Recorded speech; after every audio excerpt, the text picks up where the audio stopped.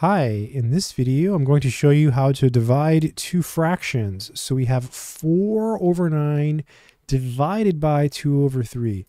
So the very first thing you do is you keep the first number, so you just write it down again, and then you replace this division symbol with times.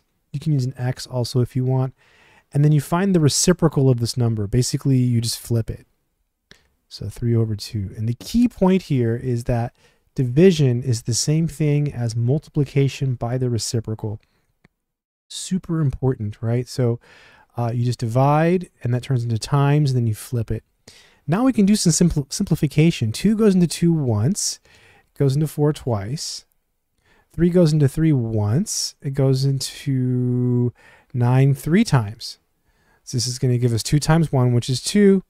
3 times 1, which is 3. Now, if that was confusing and you didn't like that, let me show you another way. So this is 4/9 times 3/2. Let's just say that you said, I don't want to simplify anything. 4 times 3 is 12. 9 times 2 is 18. Okay, so now we're here. So you say, okay, well, can we simplify? Yeah, we can pull out a common factor. 3, I believe 3.